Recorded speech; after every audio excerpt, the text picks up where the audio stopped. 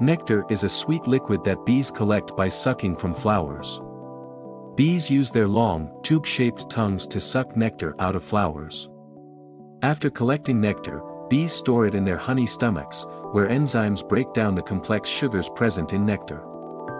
Once inside the hive, the bees transfer nectar into the honeycomb cells and begin the process of honey making.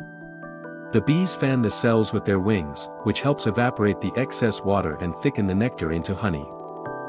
Once the honey is thick and has a moisture content of around 18%, the bees cap the honeycomb cells with wax to protect the honey and preserve its quality. When the honey is ready, a beekeeper extracts it from the honeycomb by uncapping the cells and using an extractor tool to spin or press the honey out. The honey is then strained to remove any impurities and is now ready to be enjoyed in its purest form, a delicious, natural sweetener that has incredible nutritional benefits. And that's how bees turn nectar into honey.